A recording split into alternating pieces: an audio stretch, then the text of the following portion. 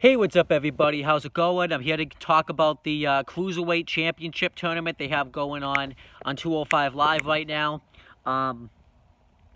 Yeah, so basically what's been going on is, if you've been watching my live reactions for it, I've really enjoyed the tournament.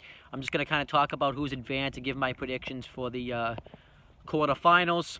I think it's the quarterfinals, because then the semifinals and then the finals was next. So, yeah. Basically, we have a new 205 Live general manager. It's Drake Maverick, otherwise known as Rockstar Spud.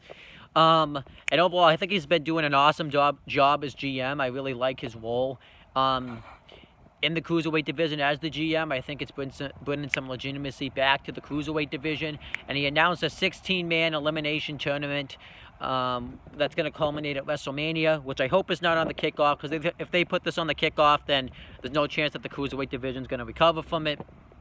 So, so far in round one, Cedric Alexander advanced by defeating Grand Metalik. I thought that was a very good match. I really enjoyed it. And yeah, it was a really good match. Then you have TJP, who advanced by defeating Tyler Bate. I thought that was a really good match. I really wish Tyler Bate would have went over, but whatever. I think, obviously I think TJP really showed himself in this match. And then we have Drew Gulak, who advanced by defeating Tony Nese. That was a really good match. Drew Gulak looked really strong in that match.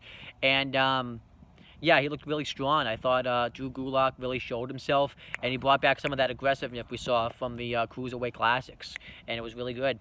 Then we have Kalisto, who defeated Lince Dorado to advance. That's been the best match of the tournament. That match was amazing. It really made me a huge fan of Lince Dorado, because I thought he was a good talent, but I didn't really see a lot in him just because of the fact that I hadn't seen a lot of his work. So I really enjoyed that match.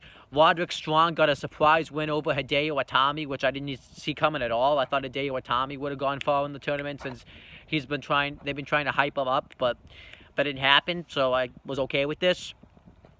And I like the new heel Roderick Strong. Then we have Mark Andrews, who defeated Akira Tozawa. I was kind of surprised about that, but because of the Roderick Strong win, I really wasn't that surprised, so I thought that was, very strong. Buddy Murphy defeated Ariya Daivari to advance. That was a pretty good match. It's probably been the worst match of the tournament, but it was still a good match. I gave it 3 stars. Then you have Gentleman Jack Gallagher, who ended up losing to Mustafa Ali.